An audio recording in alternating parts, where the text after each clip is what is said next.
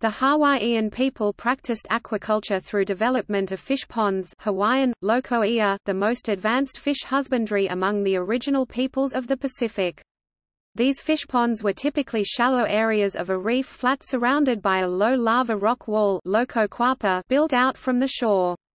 Several species of edible fish such as mullet thrive in such ponds, and Hawaiians developed methods to make them easy to catch.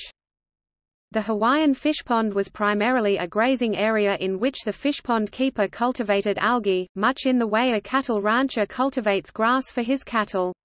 The porous lava walls let in seawater or sometimes fresh or brackish water, as in the case of the Menehune fish pond near Lihue, Kauai, but prevent the fish from escaping. Fish ponds were located next to the mouth of a stream, so by opening a sluice gate the pondkeeper provided the fish with water rich in nutrients that had passed through inland, terraced pondfields and returned to the stream.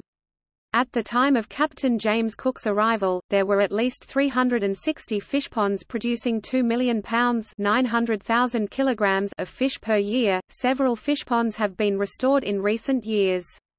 Although fish ponds were developed on most islands, the largest number were found in Keahi Lagoon, Pearl Harbor, and Kainohe Bay on Oahu, and along nearly the entire south shore of Molokai.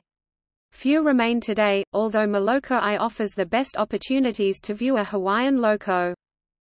3 different styles of fish ponds are being reconstructed at the Koloko-Onoko'au National Historical Park on the Big Island of Hawaii.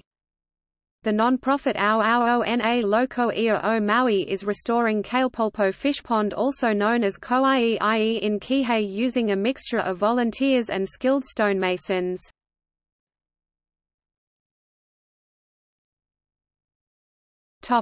See also: Fish farming, Hiea, Hawaii, Stew pond. Notes